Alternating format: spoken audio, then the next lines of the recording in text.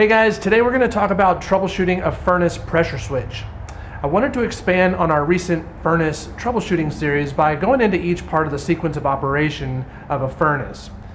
In this video, I'm going to fill you in on what the pressure switch does and why it's important. And towards the end of the video, I'm going to give you 5 easy things to check when you're troubleshooting a furnace pressure switch. That's coming up today here on Hvac Family Heating and Air.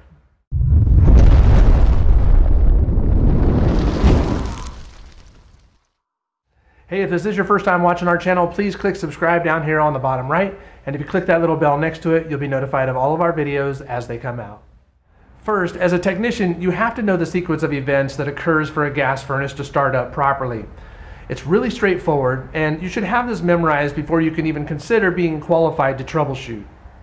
So you got power to the furnace control board, the thermostat signals the call for heat, the inducer motor kicks on, pressure switch proves that the inducer motor is operating correctly, the igniter activates, the gas valve energizes, flame pours across the burners, the flame sensor proves that all the burners are lit, and then the blower forces air through the duct system. First, the inducer motor starts. When a furnace begins a new cycle, the inducer motor is the first thing that you should see kick on. 120 volts is applied through the wires coming from the control board. This starts the inducer motor for up to 60 seconds before anything else even happens. It's a safety feature that creates a negative pressure or draft, which purges the heat exchanger of any poisonous gases, namely the byproducts of combustion. It makes the air inside the hollow tubes of the heat exchanger cleaner when the flame kicks on. When we have cleaner air inside the heat exchanger at the time of combustion, the efficiency of the furnace increases. Next, a safety device called the pressure switch activates when the diaphragm inside of it recognizes the suction or purging action of the inducer motor. The pressure switch is a normally open switch that closes upon the manufacturer's specifications for required negative pressure. If the inducer motor turns on and it's working normally, the pressure switch should activate. There's really no time lag in this either. The inducer motor creates this draft pretty quickly, within 5 to 7 seconds in most cases, and the rest of the furnace starts up from there. If the pressure switch doesn't activate, the furnace will then shut down, wait a bit, and then try again. If the pressure switch doesn't close after 3 to 5 tries, the control board will stop sending voltage to the inducer motor, essentially locking it out from attempting it anymore. You can tell the system is on some sort of safety lockout when the furnace's fan or blower pushes room temperature air through the ducts and into your rooms. No one likes cool air blowing into their house in the heating season, so this happens to alert the occupant that the system isn't working right and that they should call the HVAC company to come out and troubleshoot the furnace.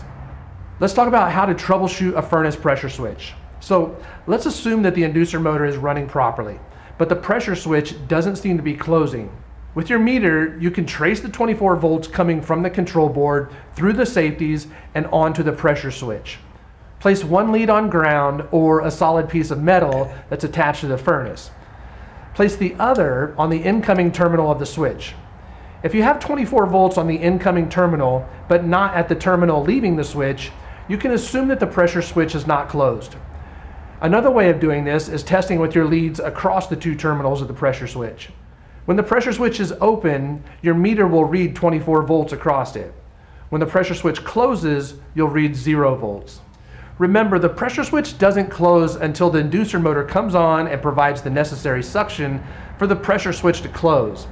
The required suction is listed on the pressure switch too, if the pressure switch is not closing. When we're troubleshooting a furnace pressure switch, we can do a few things. We can take our manometer and make sure that the inducer motor is creating a vacuum by hooking up the meter's hose directly to the collection chamber that the pressure switch tubing is connected. Take that pressure hose off and then put your manometer hose on the same port. Once you put the hose on and you start the system up, the inducer motor comes on and the manometer should start reading the induced draft as it begins to rise. This number on the meter needs to be greater than the number on the pressure switch. So if you're testing a pressure switch that closes at negative 0.7 inches water column, then the suction being read by the meter should be around, say, negative 1 inch water column. It could be less, it could be more, but it can't be less than the number on the pressure switch.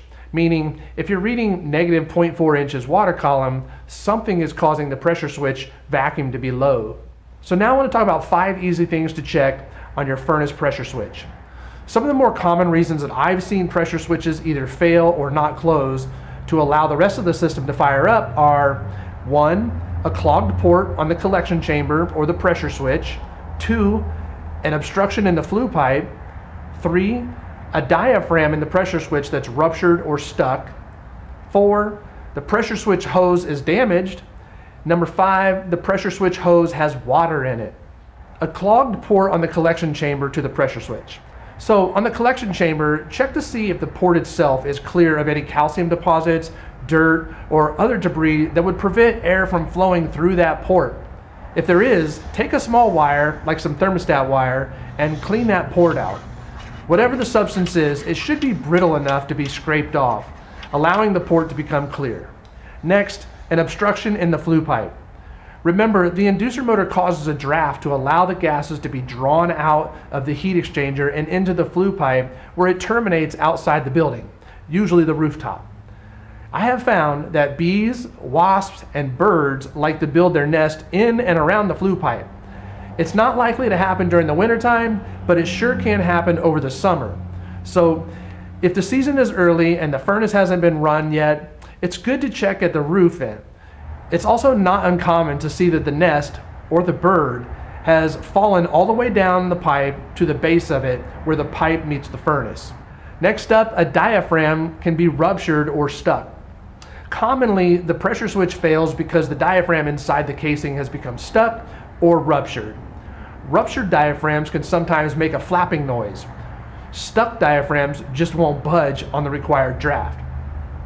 Sometimes a little tap with your finger on the flat part of the casing will free the stuck part, and that's great, but your switch is on borrowed time, and 9 times out of 10, that switch will fail again.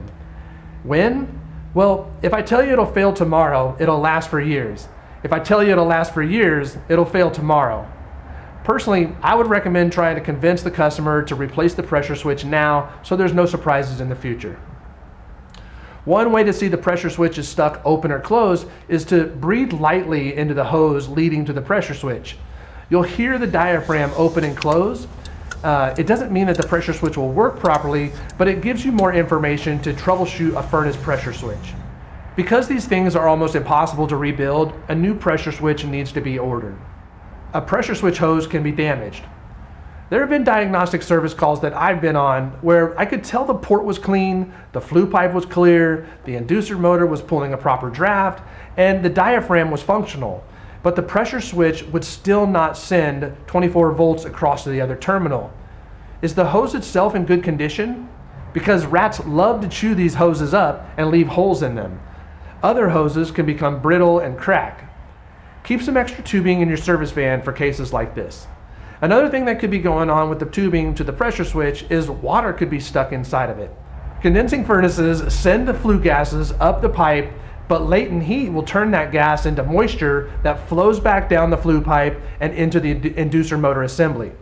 Remember that naturally flowing water flows downwards. If there's a low spot in the hose leading to the pressure switch, you'll find it won't close. Try draining the hose by unplugging it from the port. Just be careful because there can be a lot of water in that hose, so maybe have a bucket handy. During the pressure switch installation, you want to make sure that it's mounted in the correct position. The pressure switch you took out was in a vertical position for a reason. Diaphragms don't activate as easily when they have to fight gravity. One time, I replaced a pressure switch with a universal and mounted it horizontally, parallel with the ground. And the switch failed a few days later. Of course, it didn't happen when I tested it the day that I installed it, but another tech had to come out and fix the problem a few days later. This could have been avoided had I read the section in the installation instructions that said not to mount it in a horizontal position. So I never did that again. OEM switches will usually just screw right back into their old spot, but universals sometimes need to be creatively mounted. This means that you might need to use a longer hose to get to the pressure switch, which is another good reason to have extra hose on your van. And make sure that there's no dips in the hose either so that water doesn't accumulate, causing the switch to fail again in a couple days. So let's just recap. When a furnace begins a new cycle, the inducer motor is the first thing that you should see kick on. A safety device called a pressure switch activates when the diaphragm inside of it recognizes the suction or purging action of the inducer motor. The pressure switch is a normally open switch that closes upon the manufacturer's specifications required negative pressure. If the pressure switch closes normally, the rest of the furnace sequence of operations will continue. If the pressure switch will not close, the system will go into a safety mode. Try a couple more times and eventually just start blowing cold air into your room, letting you know that something's wrong with your furnace. Be patient and check all the things that we went over today before condemning a pressure switch. It could be one of a few things. If this is your first time watching our channel, please click subscribe down here on the bottom right. And if you click that little bell next to it, you'll be notified of all of our videos as they come out. Thanks so much for watching, and we'll see you on the next video. Condensing furnaces send flue gases up the pipe, but